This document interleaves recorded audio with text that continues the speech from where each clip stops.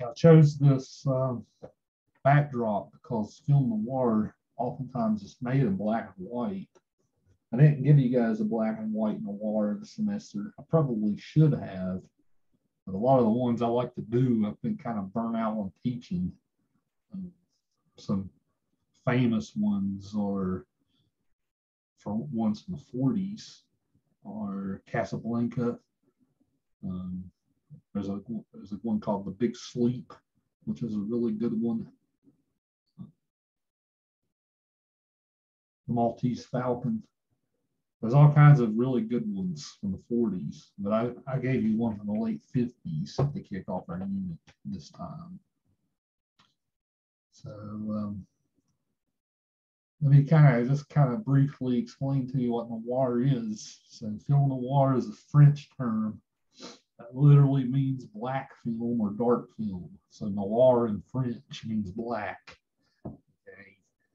So calling it a black film is a little bit of a misnomer if you have like a literal translation from the French.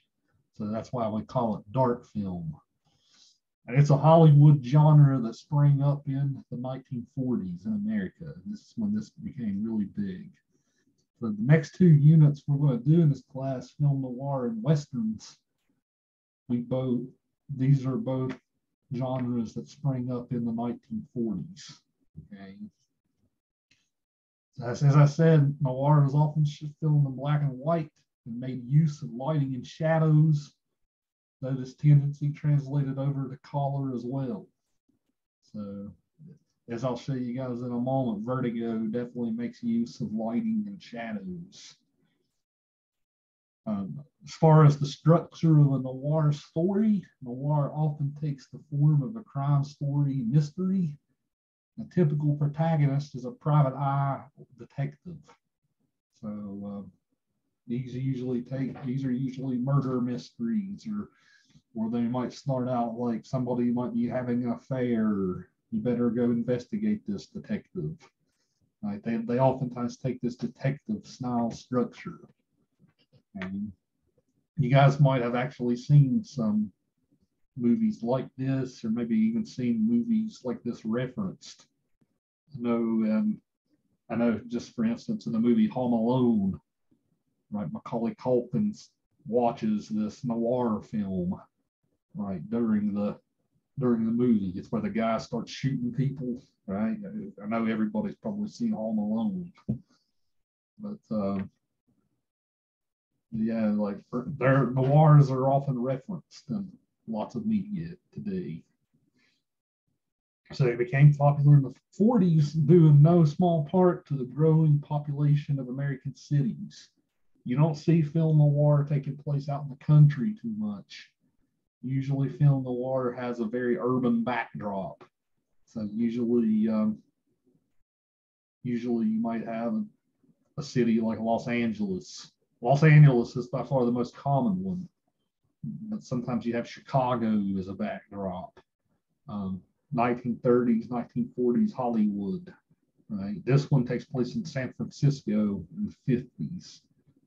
San Francisco in the 50s looked a lot different than it does today, but a lot of it's still the same. Those like windy, twisty streets that the movie so expertly shows. That's definitely part of San Francisco today. If any of you guys, I don't know if any of you guys have ever been there, but it's kind of got that sort of busy feeling to the streets. Right? You can kind of easily get lost there. But the genre peaked in the 70s. It's oftentimes said that one of the last great noirs is called Chinatown. I see your comment, Aline. I'm going to actually talk about A Wonderful Life in a second. But Chinatown is one of the last great noir films starring Jack Nicholson in the 70s. But film noir, pretty much, that's one of the last great classic noirs, I should say.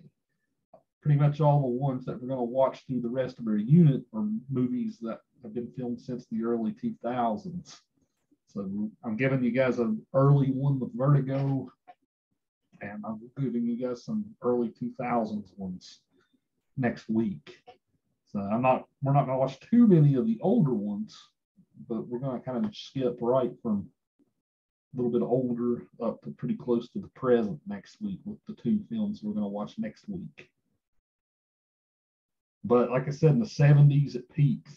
But noir also translated over well to other genres. So science fiction, for instance. Science fiction oftentimes takes this sort of noir. This is a rank city, right? This is a rank city full of sin and corruption, all this type of stuff. So science fiction oftentimes employs it. If you guys have ever seen the film Blade Runner, for instance, that's called a neo-noir, but it takes place in the future when androids are sort of walking around. So the last movie we're going to watch in our unit, Watchmen, that movie is a comic book movie that kind of has an urban noir backdrop. So this is the genre. As far as some tropes of the genre, by far the biggest trope of the genre is called the femme fatale archetype. The femme fatale archetype has come from this genre. Femme fatale in French, again, I told you guys you'll learn a little bit of French in this class just because all film study was made by the French. But femme fatale literally means fatal woman, a fatal woman. So usually these femme fatale characters, think about back in the 40s and 50s, right? Sexual mores were pretty strict for women. Like this was before the sexual revolution in the 1960s, when things like free love and all that started, right? Sexuality for women in the 40s and 50s was pretty prescribed. I mean, it's rare that, usually the girl would get married and her husband would be the only man she would ever be with. Well, so the femme fatale character kind of sprang out of that, right? This is a character in the 40s and 50s that sort of oozes sexuality and charisma, right? She's dangerous, right? It's oftentimes compared to a black widow spider, right? You guys know that black widow spiders. I've heard this is a myth, but it's a myth. It's a myth that is pretty widespread to the fact it's almost become common knowledge. Black widow spiders are said to eat. The female black widow spiders are said to eat their male mate after they mate. So they literally kill them and eat them, right? So that the femme fatale character archetype is often compared to the black widow spider. I have a question here. Maybe we can, before I move on, but can any of you guys think of a femme fatale character, and maybe in any other movies or television shows you've seen? We definitely got one today with Vertigo, but I'll open the floor to you guys. Have you guys seen, can you guys give some examples of this type of character trope?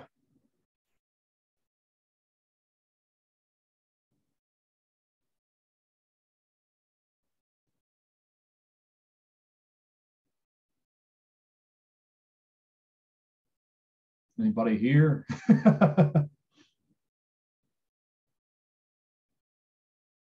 I was kind of thinking of a dumb answer to that question, like Blanche from Golden Girls, but then I read it and I was like, oh, never mind. Maybe a little bit, right? She's a womanizer, or she has lots of men, right? Yeah. I sent you a message in chat.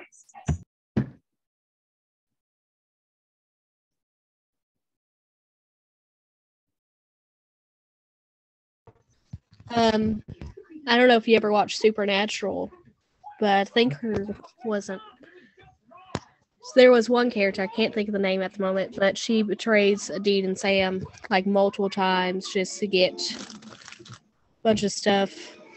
It's been forever since I watched that season.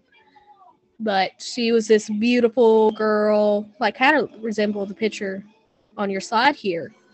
And like she had a gun. I think it was the Colt. The whole point at the beginning of the series trying to get the Colt gun. And she would like act like she was going to help them get it. And once she got it, she betrayed them. And then everything else happened afterwards, so they finally got the gun back. But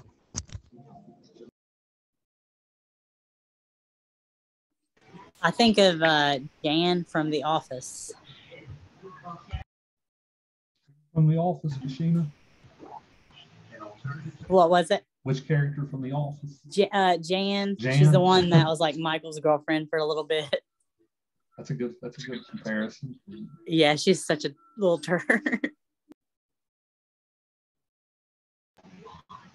I don't remember. I think the name of it is Basic Instinct, maybe. Oh yeah, that's a classic. I think I can't think of that lady's name, but I think they had an affair. Maybe it's been a long time since I've seen that one.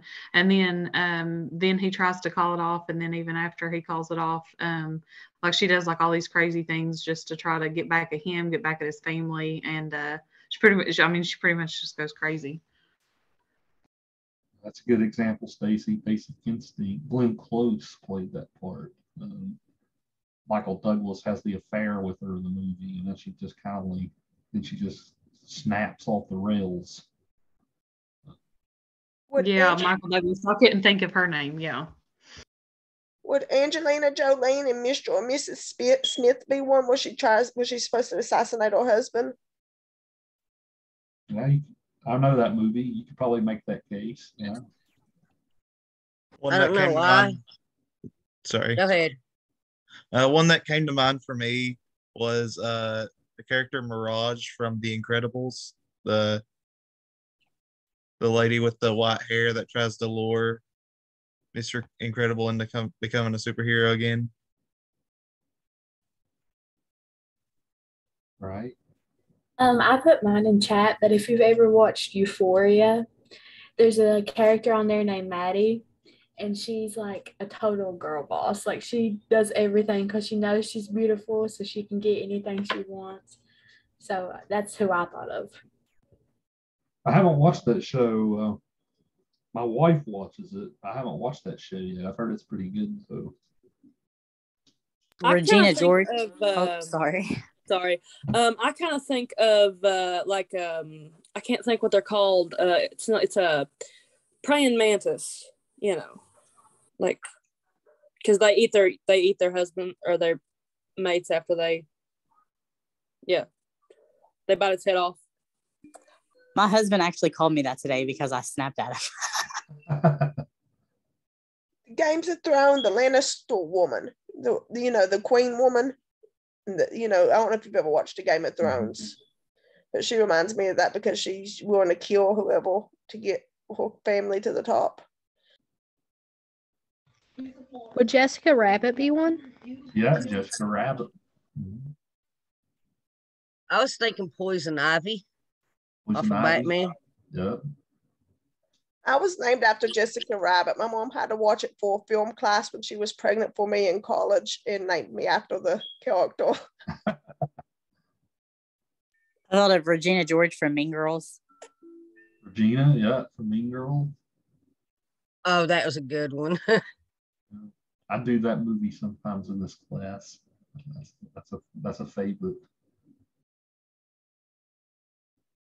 Yeah, you guys are getting it. The archetype. We named a plethora of examples right there. Sharon Stone in the movie Basic Instinct was also another famous femme fatale.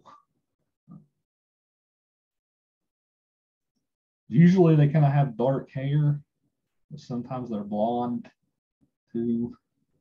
But most of the time they have their brunettes in these movies. So to try to transfer over to the film now that I introduced the genres, our director this time's Alfred Hitchcock. Now, Alfred Hitchcock is one of the biggest directors ever. He's one of the most famous directors of all time. He's probably, as far as the most famous directors of all time, it's probably a tie between him and Stanley Kubrick.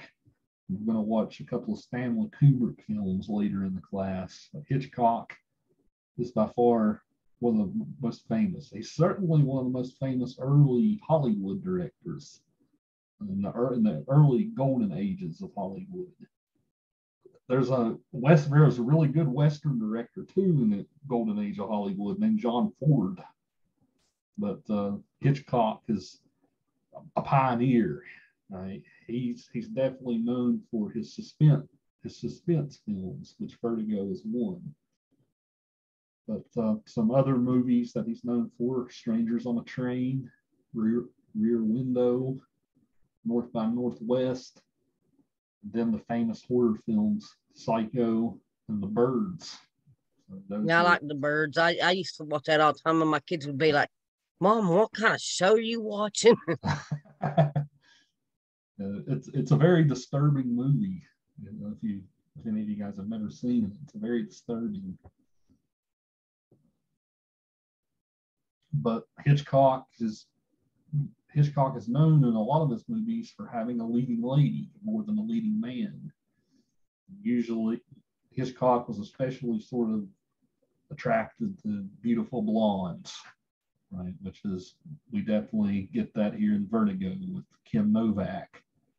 But he was very much attracted to them. There's a lot of discussion about Hitchcock. He used a lot of like old school directing tricks that would probably get him called out and canceled today, right? Like he almost was very obsessive about the women that he directed. It's said that he didn't really have much of a sexual relationship with his own wife, so he oftentimes got feverish attraction almost to some of his leading ladies. So he would probably be called out for sexual harassment and stuff today, or some of the stuff that he did. But he was also known for trying to get a rise out of the actors. Like he would sometimes bully the actors on set and things like that. He shares that in common with Stanley Kubrick. But Hitchcock's he's most famous for being an editor, right? This movie has some really good editing in it. He's also known for a technique called the ticking time bomb.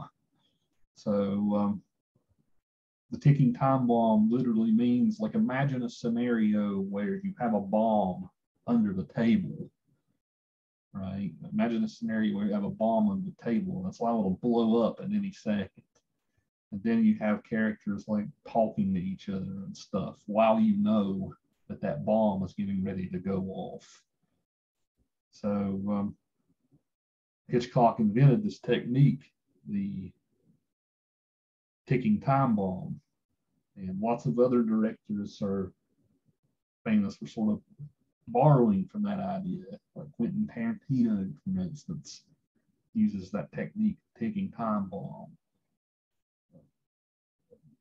It doesn't necessarily have to be a bomb, right? But it could be, something's going to blow up on any second.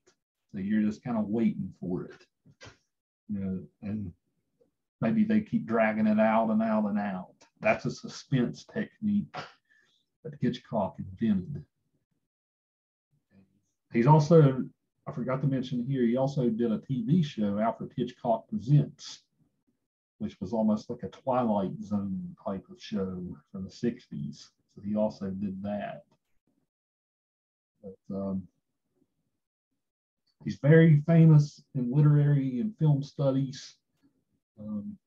Most of the time his films have great psychological depth and are studied from a psychoanalytic point of view.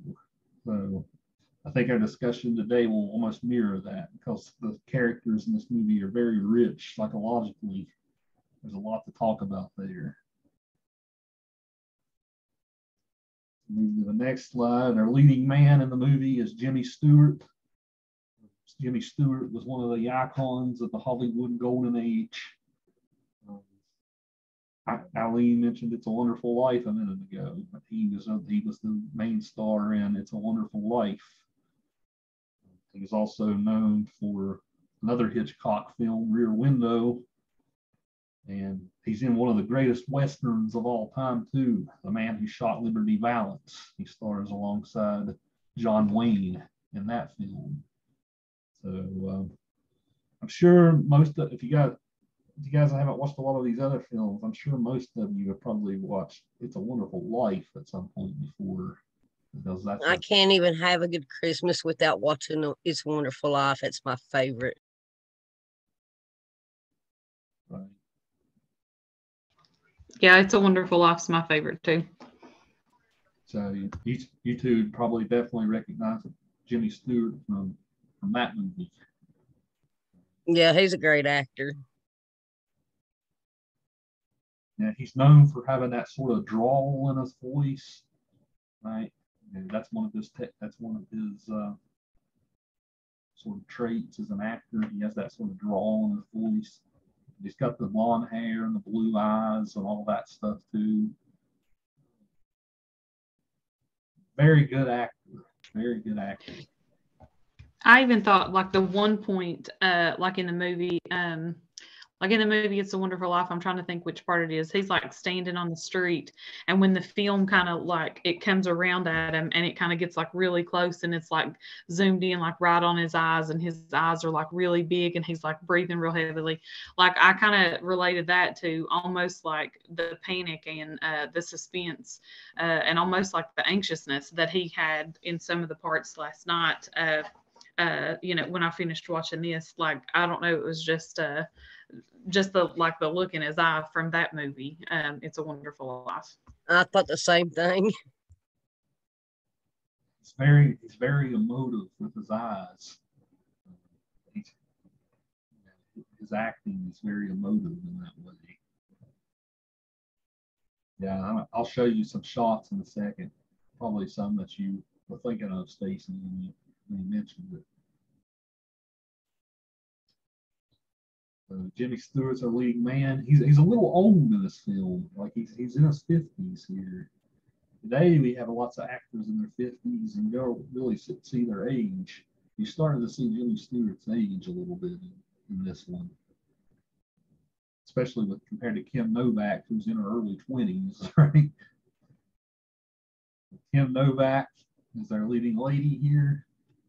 Here's, of course, you know that she has 2 appearances in the movie, the Madeline appearance, right, and her other appearance as well, close to the end. So the blonde and the brunette, right? She plays both here.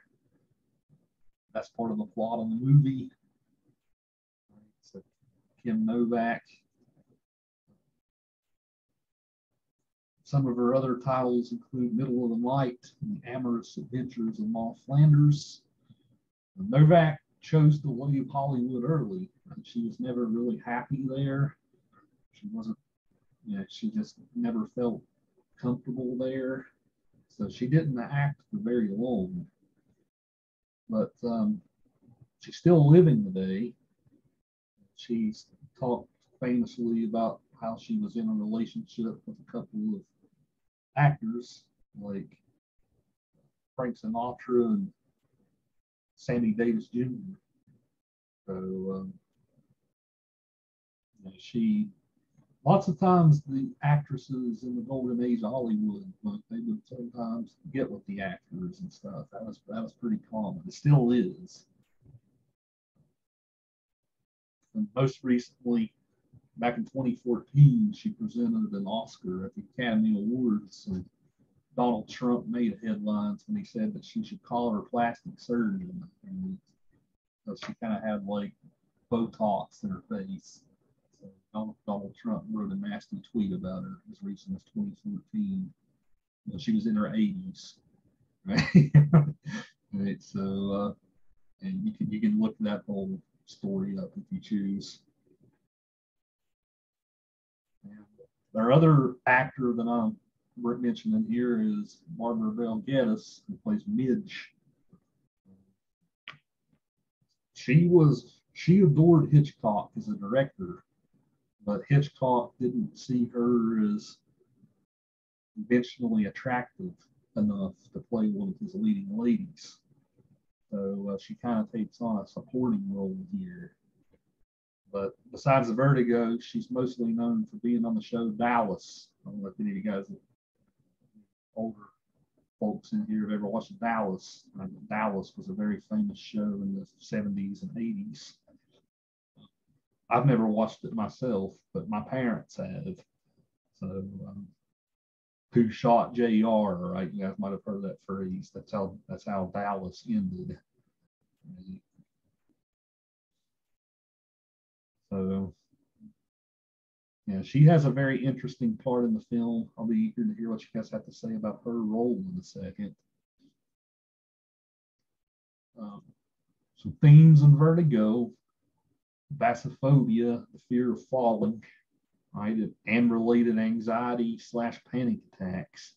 Any of you guys have ever had a panic attack in here, right? This probably resonated with you because Jimmy Stewart's character has lots of panic attacks, right, leading to what he thought was Madeline's suicide, right? We have the theme of appearance versus reality and hidden identities, right? So this is almost a very philosophical theme, right? What is real? What is fiction, right? How do people project themselves? Is this somebody's real identity, right? Or are they pretending to be someone else? How do we kind of dispel fantasy from reality? So this is a big theme in Vertigo for sure. Male obsession and desire. Right? It's kind of hard to argue that the main character here doesn't get very obsessive with Madeline. Right? You know, he starts investigating her case and then he gets obsessed with her. The Freudian death drive. Sigmund Freud, along with his theory of childhood development, he also had this theory that mankind is always sort of looking towards its own death. Right? We always sort of fantasize about our own deaths. Right? We do things like, let's say you smoke cigarettes, right? You smoke cigarettes knowing they're going to kill you, right? The Freud's argued that, that's part of humanity's own death drive. So there's definitely a big theme of death here, especially with suicide. And there's a couple of attempts at suicide in the film. So death and the death drive. And then basically just the duality of man, right? The good and evil within all of us is, we could say, is probably a theme here. You guys might think of more. These are ones that I just came up with after watching it. So I wanted to talk a little bit about some film elements too. Some mise-en-scene in the film. San Francisco is definitely the backdrop. This is still a very famous place. You can go look at the Golden Gate Bridge. Vertigo made this place famous. So you can still actually go, if you go to San Francisco today, you can still go to this spot where she jumped into the bay. So this shot from underneath the bridge is a famous one. Here's a shot of the 1950 San Francisco. Early in the film, like as he's following her in his car, like there's lots of like twists and turns and all this stuff, right? So you almost sort of got dizzy and hypnotic even watching that scene, right? Because she'd take a right, then a left, then a right. Now, I actually linked you guys to a video on our Brightspace page, but he kind of breaks down the geography of that, right? She kind of leads him in a big circle, which is really interesting. he pretty much gets on Google Maps and looks. Like she pretty much leads him down a big circle through the city.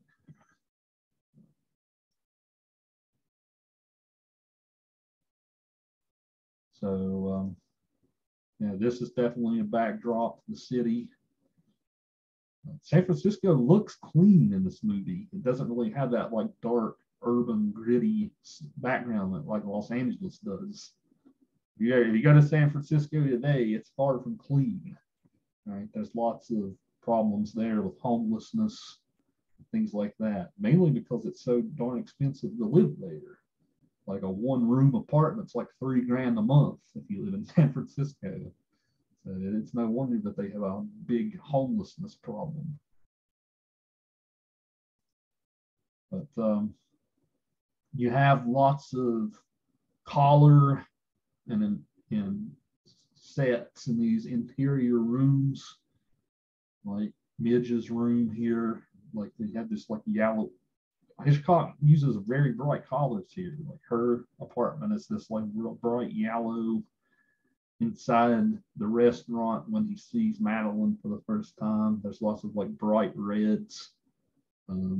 There's lots of blue in the film too.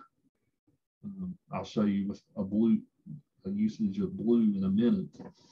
And oftentimes, like film critics and stuff have said, anytime you see these bright reds in the film, I'm wearing bright red today myself, right? Anytime you see these bright reds, they're sort of echoing like our main character's libido, right? He sees her and he gets excited by her. And red collars oftentimes perhaps illustrate that. So it's hard to argue that this isn't some very bright, vivid red in the scene in the restaurant. This is gonna be a dumb question. I'm sorry to interrupt, but what does it mean by that green color? Because I noticed that a lot within the film, like the bright green. Okay, we'll get to that in just a second, Gene, because that's the next slide. But good question. We also have the rooftops, right, which is part of this movie's called Vertigo, right? It's because of his fear of heights.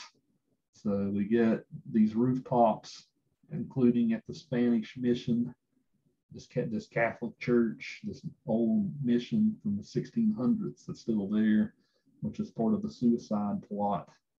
So we get rooftops as a setting to sort of throw us into this dizzying state.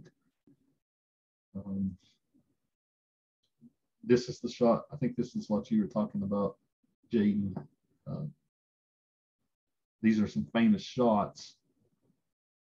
But here we have this neon light coming in from the street. But this is I talked a minute ago about the duality of man, right? The good and evil and all of this, right? Well, Madeline has two identities in the movie, right? So this shot definitely kind of shows both of her identities, right? Half of her face is lit in white, half of it's in pure darkness. So that's not an accidental shot, right? That's meant to convey something about her personality. Then there's this shot, there's a silhouette shot of her. This is a very noir-like shot in the film. But we have the green collars here too. I don't know When her dress in the first scene in the big red velvet room, like, help foreshadow that she's like kind of more like the evil type, going off the base of like the color. Right. Are you talking about the scene that I showed you in the restaurant? Yeah, she wears a bright, like, emerald green dress. I was just wondering if that was like a foreshadow of what we were about to learn, or if that was just, like coincidence. Yeah, you can guess with Hitchcock that everything was purposeful. Like he was very careful and meticulous. So yeah, I think you would be right to say that was some foreshadowing. But his I use, thought so too, like about the green dress, because in the restaurant, like the walls, because they were, I don't know, like just an odd color for a restaurant, and it was like everything in there was like that bright red, deep burgundy, and all that, and all the other colors. It kind of seemed like it was like that green really popped. It contrasted with the red so much. It was like that's all, like that's all you saw in there. Like, you know, your focus went straight to her when they were in that restaurant. Jaden, you mentioned on the discussion board the sequoia forest scene too, where you get that sort of contrast in colors. Yeah, her white coat made her look kind of like she like glowed or even transparent. It was just really weird. And I was talking with that my mom. She's like, I don't know. It's just, she's like, I don't know if this is by accident because such an older film against the green screen or not. It's like, my mind, it just, because she appeared as taken over a ghost before we even knew it. I just thought, well, they're trying to show that this ghostly thing is it. I don't know how to explain it, like possessing her, maybe. Yeah, because early in the film they think that it's the spirit of someone who lived 2 or 3 generations back, right? Who's possessing her, right? But we learned that that's the elaborate story that they cook up to cover up the murder.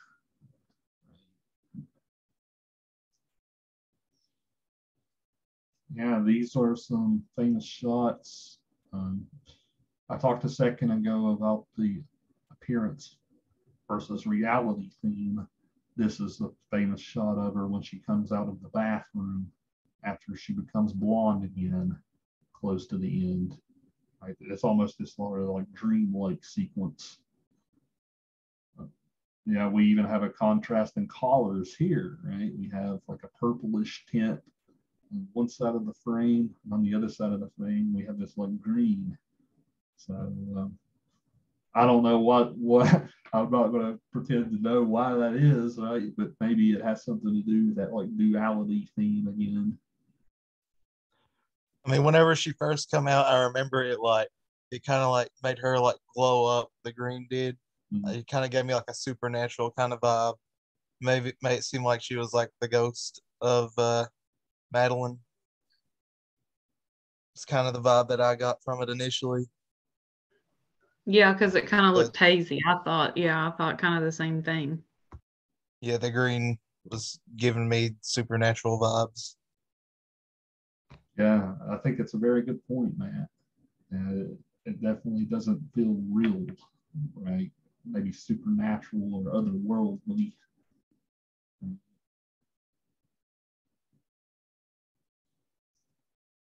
Then we got close-ups of Scotty, right?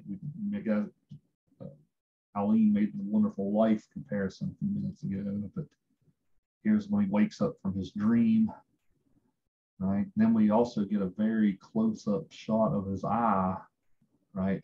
This is when he's looking at her, right?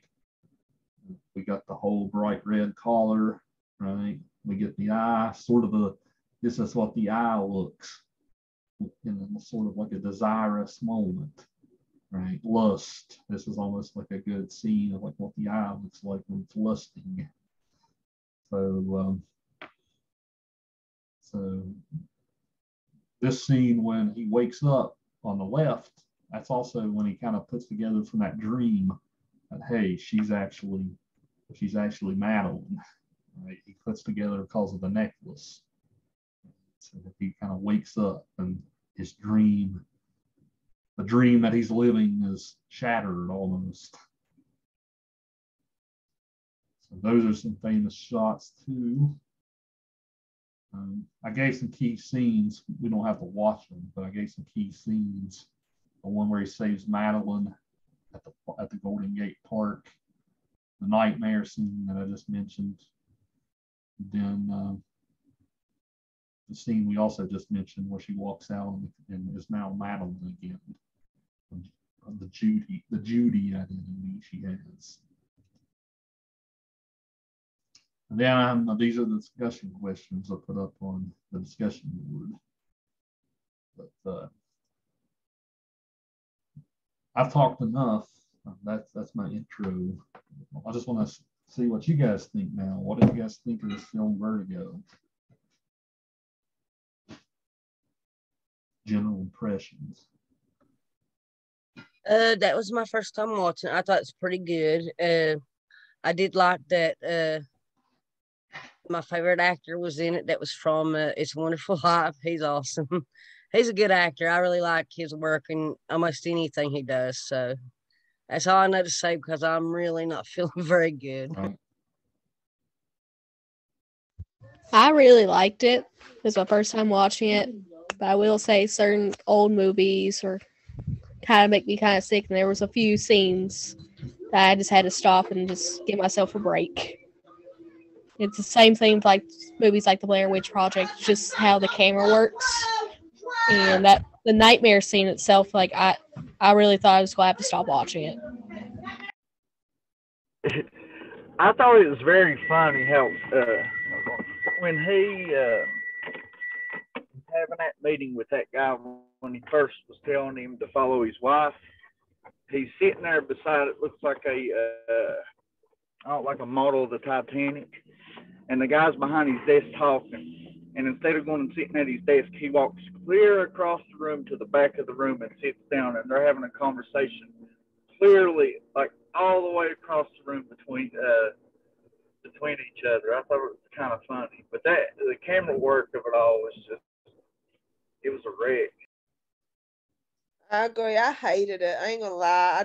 It took me several hours to get through it. I'm not an Apple Hitchcock fan. I don't like Psycho. I don't like the camera work. They had a good plot. I do give it that. It's too much. He goes too over the top with it. I'm just not a fan of. I'm just not a fan of it.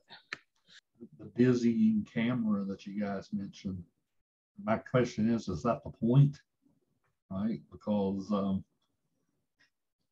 it's supposed to sort of echo his fear of heights and the panic attacks and all that stuff, right? So I wouldn't say that that's sloppy filmmaking, is more than maybe that's the point. What do you guys have to say about that? Yeah, I liked how it was shot personally. This is my first time watching the movie. I liked everything about it. It was a very crazy movie, to say the least. I was not expecting where it went at all. That was just pure shocking how it went. There's no way I ever would have predicted how the movie went just from the start. Yeah, what was her name? Madeline? Yeah. She was very unaware of her surroundings because this guy was creeping her. And as just sitting there thinking with the time, it ain't no wonder, if people are that unaware of their surroundings, it ain't no wonder why serial killers ran free for as long as they did. Yeah, that was something I was thinking whenever I was first watching. I was like, man, how is she not like paying any attention at all to where this guy's following him everywhere? How you not catch on to it? I think she knew that what was going on because the whole plan was to like make him like kind of rescue her and everything, kind of like make him kind of fall in love and lead him to the tower so he can help fake her death. So I feel like she knew this whole time she was being followed. Yeah, but after you find out that, then that does kind of change things. And it makes a lot more sense. Even if she did realize, then she'd probably want that to happen anyways. I agree. I think she knew, but him supposedly being a detective, I just felt like he was very sloppy with trilling her. I don't know. That's one of the things I also wasn't a fan of. Like, it was like, it's so obvious that this person's tailgating this person. And, if him posted to be a detective, he should know how to tailgate somebody without them knowing. Yeah, they were going up all these like back streets and stuff like that. So Yeah, I did so like. what I messaged you earlier, whenever she jumped, she made that noise that sounded like a bobcat squalling out.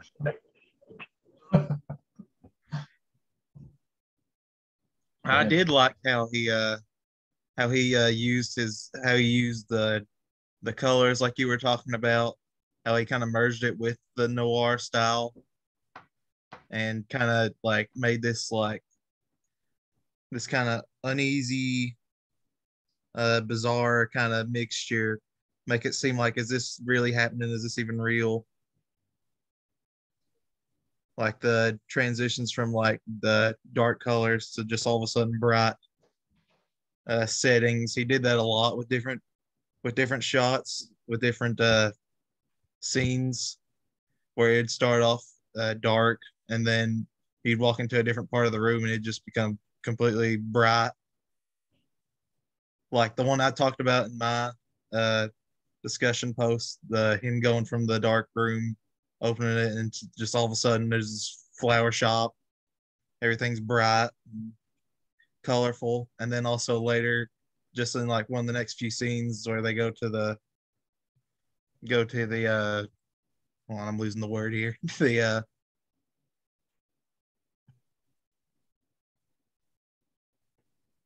museum. yeah, well, yeah, that's another example. I was thinking of when she was looking at the tombstone. It was my first time watching it too. It it did keep me, like, it was suspenseful, like it kind of kept my attention. One thing that did kind of bother me, like I don't know if it made me, I think it kind of made me feel anxious or nervous, was like some of the music. It was almost like it would start to like bother me a little bit when it would get like, so I don't know, like right at the edge of it. Like some of the music would kind of start to bother me, like right before something would happen, or like some of the music. But I really thought that, like with the camera work and everything, especially when he would like look down or when he would like look up at the stairs, and how the camera would kind of look, make it almost look like you were a little bit dizzy or a little bit off. I kind of looked at that like that was making you feel kind of like what he was looking at, so you could relate to the character more, is the way that I looked at that part. But I thought, I don't know, overall I enjoyed it. I was not a fan of how it ended, just because I was like, what, but it did kind of keep me suspenseful up until when everything was going on. And then when we found out that, because my husband watched it with me, and then when we found out that the husband had that arranged, like his friend from college, which I thought it was strange, because I think in one part it said he had asked Midge, or Midge had asked him, it's like, do you remember this Gavin guy? It's like back from college. But and the way that it was worded, it almost made you think that they hadn't spoke really since almost college. So it was kind of strange that he was contacting him out of, like all these years, but it had to be him. And then even after he met with him, it had to be him, that was the one that took care of that. But I think because he knew that he could trick him, because he would not go up the stairs. Like he would be able to do it and he would not go up the stairs. So that, answered my question like later on why that was him. Yeah, I felt that found that kind of odd too, because you're looking at 30 to 40 years later, and he says, I want a friend to do it. Well, if you ain't talked to him in 30 or 40 years, how good of a friend is he really? And obviously you couldn't trust him with his wife, so not the best decision.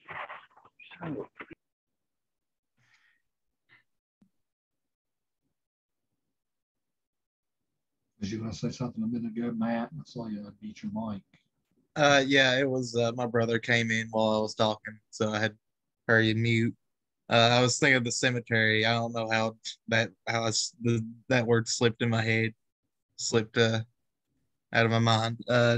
Yeah, the cemetery scene was another one where it starts off with Scotty walking around in the dark part of the room, and then all of a sudden it cuts to Madeline standing around in this big bright area. It just kind of makes it unsettling.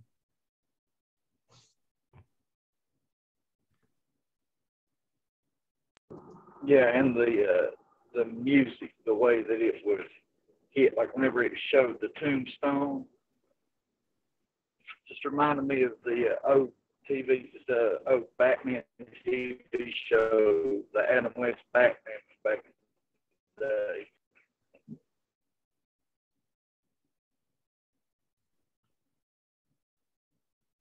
Yeah, when it said like bam, whop, like all those noises in the Batman show, right? Yeah, there was something about the music as well. Go ahead, Matt. Yeah, there was something about the music as well. Like whenever they kiss, the music they'd use, I thought was pretty fascinating because it kind of sounded like it's like sounded bad, but also like around the end it also sounded happy at the same time. It was kind of like weird how the music was done there. It kind of was like sitting like, oh no, this is a bad thing, but it also kind of had like a happy tone to it around the end. That's what I thought was fascinating about the music. Yeah, I'm glad you guys are bringing up all these points about the soundtrack, because that's something I didn't think to include in the PowerPoint just now. But yeah, the music in the film does play a very significant role.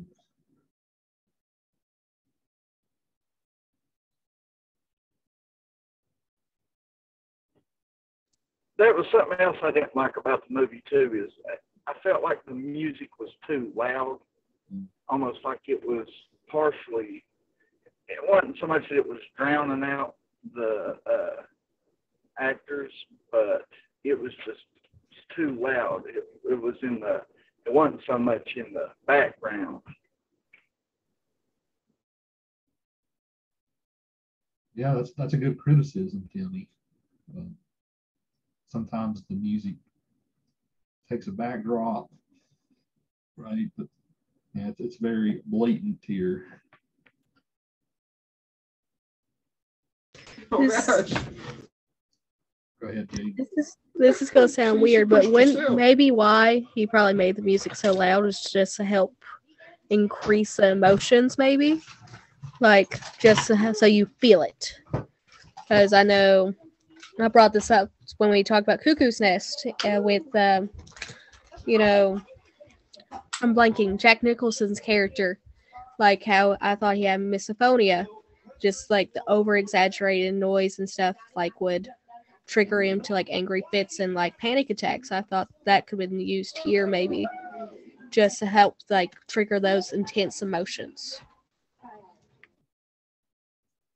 Yeah, I think that's a good point because even with like the whole work with the camera, like if he would be up, somewhere, because it would kind of play off of that too, because if he was, like either when he was up on the step or when he was looking out from a high window, or even when he started to go up the tower and he would see like the stairs or look down or anything like that, the whole camera would just make you feel like you were doing that too. And then the music too, because I know the music kind of made me feel like I don't know, like there would be times like it would be playing and I would just like almost, you know what I mean, have to turn it down real quick or something, because it was like it was just so I guess like loud or like, so much more intense than I guess like, everything else. So the music was definitely something that I wasn't a fan of, like the music in the movie, throughout the film. It's different if the music gets loud to like emphasize a certain part of the movie, but it wasn't like that. It's like it would get loud, but it would never come back down. It would just stay on that same level through the whole. I don't know. It's more annoying than anything. Yeah, there's a lot of if you watch a lot of older movies like that, the music will sometimes get like really loud, and then the movie goes back to like a low volume. So oftentimes when you're watching these old movies, you have to turn the sound up, turn the sound down. It's frequently using the remote. Yeah, I really liked your point, Jane, about maybe that's purposeful, sort of like how I suggested maybe the camera work was also purposeful in trying to invoke these uncomfortable feelings in the audience. What about we talked the whole time about film. What about the plot? What do you guys think of these characters, especially? I know that our main protagonist here, it's hard to argue he's not a little creepy, right? With his obsession with Madeline. It's very uncomfortable. The second half of the movie is very uncomfortable, right? When he's trying to get the Judy character to become Madeline. So he's like tries to buy her the suit. He wants her to redo her hair, all this stuff, right? That definitely made me uncomfortable.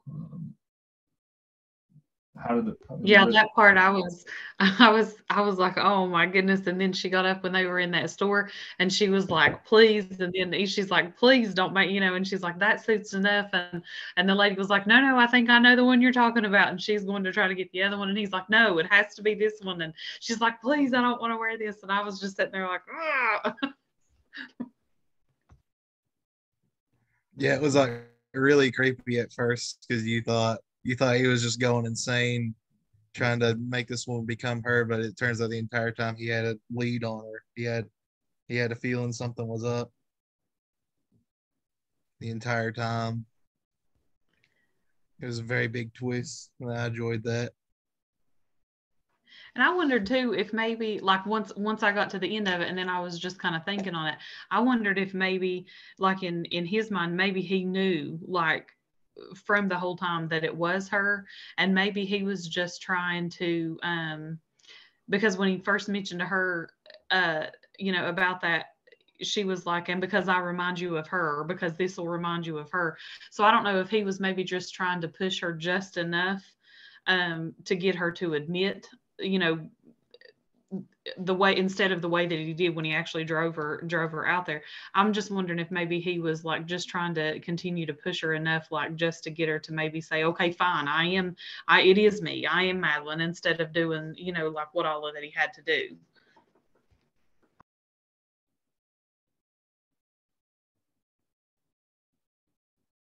Did anybody else notice the the first time they kissed when he went running after her down the side of that cliff or whatever? Every time they would kiss, the waves in the background would hit off that rock and shoot real high. So like instead of the fireworks in the background, it was the waves from the ocean. It's so cheesy.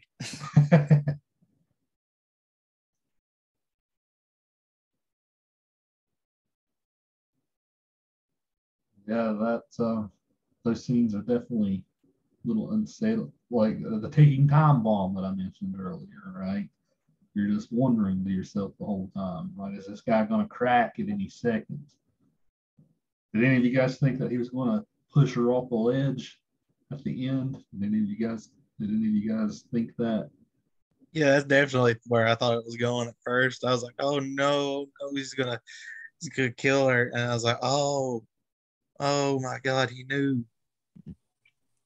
I thought at first that where he was sitting there telling her, how he loved her, and then basically he loved her and he thought that he watched her die. I thought he was going to repay her the favor and she was going to stand there and he was going to jump.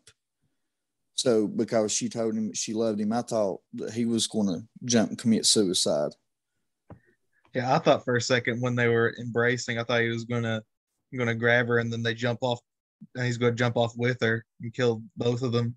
So I thought that was going to go for like a split second. There were a few different scenarios that I was trying to play out. Like I was thinking, I thought they're going to get up there and he's going to end up getting dizzy, or, something's going to happen and he's going to accidentally fall and he's going to be the one that dies or something. And then I thought, because at the very beginning, I think it was Midge that said something, like another traumatic experience would have to happen or something like that. So then I was thinking, I thought, what if he goes to run up the stairs and there, you know, like his vertigo doesn't come back this time? Like, what if he can just like run straight to the top or something? And, you know, so then I played, like, there was a few different scenarios that I was kind of playing out, but I was just, I don't know, like, I thought it was so strange, like what was it, like the nun or something that came, like, and I was like, what? And it was just like real quick and like, and then it was like bam, and that was it. And I was like, and then I was trying to like, I was like, was that a nun? And I was like, what did she say? And like, what happened?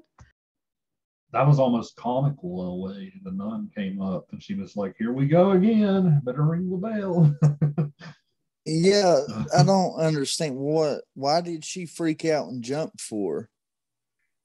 I think she was just trying to run away and then accidentally fell off. I have no clue. It was kind of weird though. Yeah. Sorry, Matt. I thought for a second maybe she thought it was the police coming up since he was a former detective and they were going to detain her maybe. So she's like, I'm not going to jail. I'm too pretty for that. Jumps off, kills herself.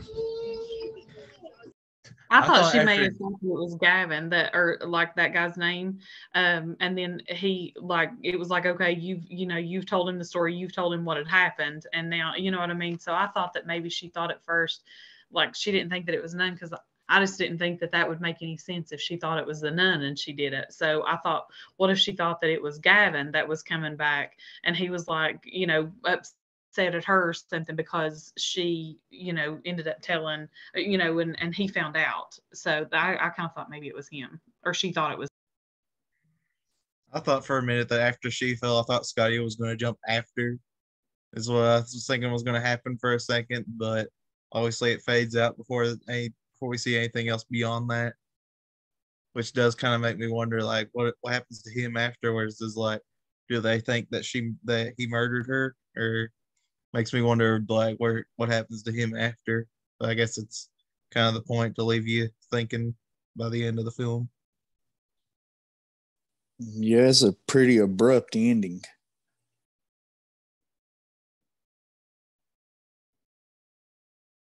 Yeah, Hitchcock doesn't usually end things happily.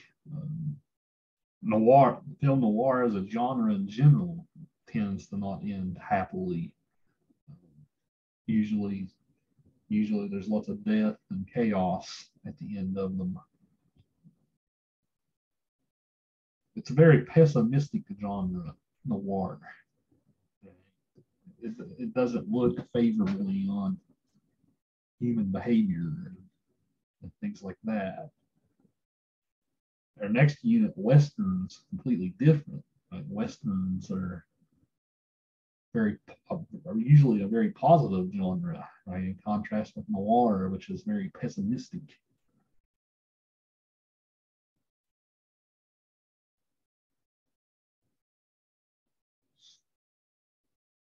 What about the Midge character? What did you guys think of? Some of you guys wrote about her on the discussion board. What did you guys think her role was? She leaves the film about midway through. Right? She even has that like exit when she leaves the psych ward.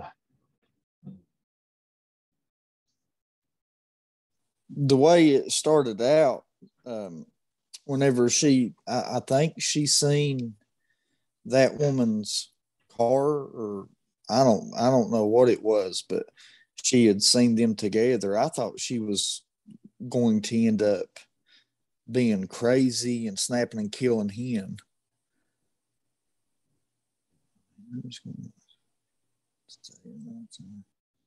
Madison, you wrote about her on the discussion board. I don't know if you're there or if you want to tell us what you wrote about. She had a good thought about her on the discussion board.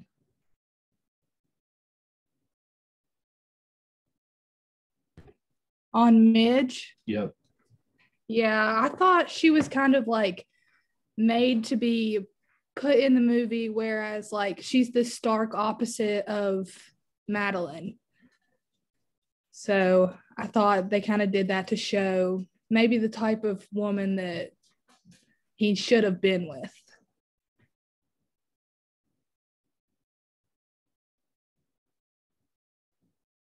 Yeah, I think that's a very good point.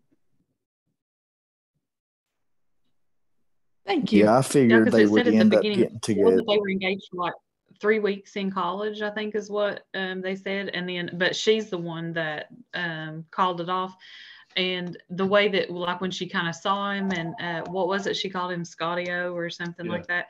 And the way that, like, she kind of saw him, I thought that, like, maybe she liked him, or maybe almost regretted, like, you know what I mean, that she did call it off, or which they were in college then, but I mean, like, years later, like, she kind of looked at him and even went to see him then, even after when he was in the, you know, like in the hospital and stuff, like she was trying to care for him and take care of him. And I think that maybe, you know, deep down, like, wanted to be with him maybe. Yeah, you can Yeah, tell. oh, go ahead. Sorry. Yeah, you could tell that she definitely did want to try to rekindle that, try to get back together again. After that one scene, she kind of has a breakdown after he turns down the date they were going to go on. Yeah, so it was kind of like a what if wish he had ended up with her instead of continuing on with the whole Madeline thing.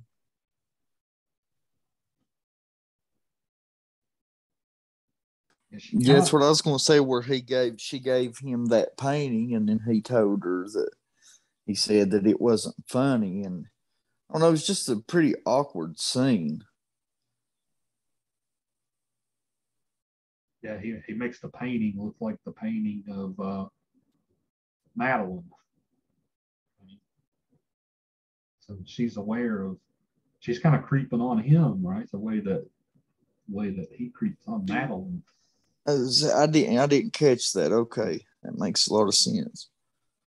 I think she just wants what she can't have, because at the beginning of it, he hints around and stuff like that, and she's like, no. And then she sees him with this other woman, and then she's painting this thing and having like a mental breakdown because, you know, he didn't like her painting and wanted to get a deal with her. But at the beginning of the movie, she, you know, much, you know, when he said, you know, was talking to her, I forget what he said exactly, but was talking to, she pretty much made it clear that, you know, they're friends. And then suddenly she's, you know, wants to be there for him. Well, she wanted to be there for him always, but I mean, she wanted to be in a relationship with him when she started seeing him get in a relationship with this other woman. I think too, like, because it almost seemed like they would, like, they were just kind of like close friends, just like really just like, you know, like one of those friends where you can just say like what you're really thinking, like what you really feel like in front of them. You don't feel like you have to, you know, like hold anything back, like it come up and they were just, you know, just so casually, just like, you know, talking to each other, like really back and forth. And I think when she made that painting, it was almost like maybe because she was a little bit jealous because he was with, or so infatuated maybe with Madeline. And I think she was maybe trying to do it like as a joke, you know, but maybe she was still a little bit jealous too. And then once she saw his response to it, like he was really, you know, I think he said that's not funny, or that's, you know, or something like that. And once she really saw that, and then she really realized, well, hey, like he, you know, then that was mean, because then she called herself stupid and the whole thing was stupid. And I think that that really bothered her then. I don't know. I think like she really liked him, but she was maybe a little bit jealous because he did like Madeline.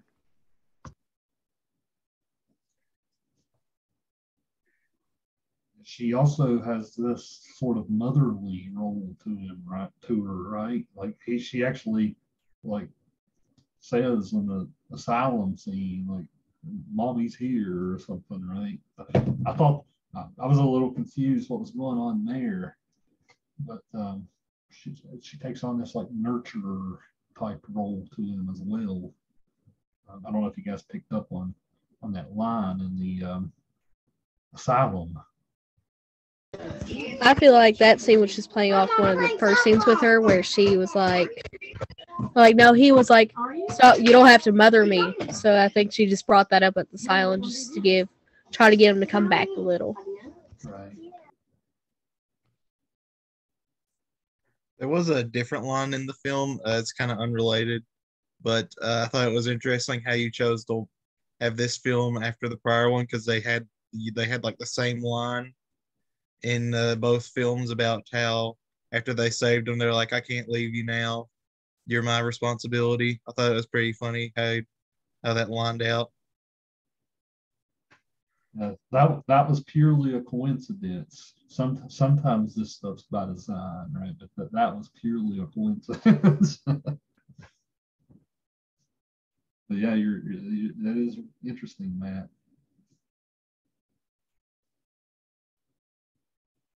When we get to the Western unit, first movie we'll watch there is Shane, but we'll watch a movie later in that unit where they're watching Shane in that movie.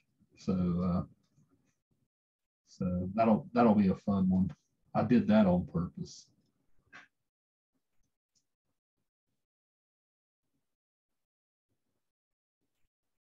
Yeah, the British Film Institute calls this one of the greatest films of all time. Right? I've got to log out. My cousin's here, and I gotta go with her to do something. Okay, it's getting ready to end anyway. So. Okay. All right. The British Film Institute calls this one of the all-time greats. So yeah, you guys all seem to, even if you didn't think the film was for you, I think you guys all came away appreciating it a little bit more. So, which is the whole intent. Yeah, it was pretty great. I don't think I ever would have watched it if it wasn't for this class, so I'm glad I got to see it. And so our next one up is Mulholland Drive, movie made in 2001. It's directed by the great David Lynch. And if you thought this movie was sort of surreal, I'm getting tongue twisted. If you like the surrealism in this movie, the next movie is going to amp that up by 10. So get ready. This next movie is definitely sort of a mind bender. About midway through the movie, you're going to ask, what the heck's happening? So it's a real, Mulholland Drive is an excellent film. A lot of the same themes we talked about today, appearance versus reality and stuff like that. You will see Mulholland Drive is famous because it has two leading ladies, right? There's no like leading man in it. We have two leading ladies. So yeah, it's a very interesting film. You guys are definitely going to have a lot to talk about because you're going to even want to know what the heck happened after you watch it. So it's definitely not a movie that comes together and leaves you satisfied with its resolution. It's going to invite lots of questions. So that'll be our film for next time. Again, I don't know if it's streaming anywhere. You might have to rent it. But that's our next film. Okay. So. Yeah, I was going to say about that Vertigo. I'd have never sit down and watched it if it wasn't for this class. But I mean, it wasn't bad. It was. After the first 10 minutes of it, I never thought I was going to be able to make it through the whole movie, but and it turned out being okay. Yeah, Mulholland Drive's a much more recent film, so a lot of those like acting techniques from the 50s and stuff, it's very modern in this one. So I think a lot of your hang-ups there, Timmy, I don't think you'll have for the next one. I wanted to add to that because I know which we have like Amazon, Netflix, like all that stuff, but there's some of these that I've looked ahead on and they're not on any of the streaming that we have. We did find Redbox, I think was the name of it. It doesn't cost anything to have that, and all you have to do is pay to rent just the movie. So that way, if you don't have one of the streaming like already downloaded, you don't have to do like the free trial or download one of those. You can just go to Redbox and then pay just to rent it, and it's about the same price as it is on the other ones to rent it anyway. Good to know. I usually Yeah, the what I always do is I just get on Google and look up watch whatever the name of the movie is online for free, and usually I think it's 123 watch or watch 123. Usually pulls up a link and it just pulls up. You just hit the play button and it. I mean, the more recent ones, like movies in theaters, they're not as easy to find anymore, but they're these, especially these older movies, you more than likely are not going to get them for free on YouTube. So just Google them and it'll pull them up. They're pretty easy to find. Put Locker, Sock Share, stuff like that. It's usually got a link. Yeah, I cannot endorse such behaviors, but that's an option, right? Yeah, so and I can. You just cut that part of the video out. Yeah, but yeah, you can rent these at a lot of places. Amazon, Apple TV. That's a good rental service. I have an Xbox. I tend to rent stuff on there. I've been renting online on YouTube. It's pretty good for renting. So Netflix DVDs are good too. They still exist. So you can sign up for $7 a month, get a DVD in the mail, and then send it back whenever you're done. So that's still an option too. So don't forget about that. YouTube's good if like you haven't watched the movie yet and you've only got like a few hours left, because it gives you the option to put it on ×2 if you need to. You have to speed if you need to speed through it a little bit faster.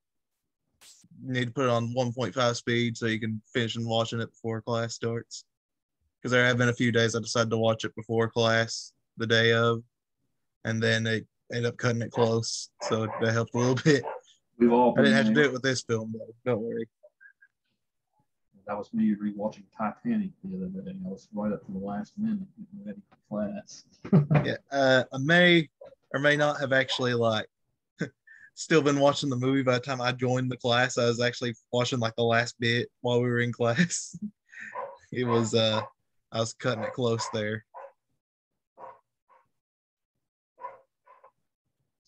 All right, guys. Well, I won't hold you any longer. So we'll see you all next Tuesday.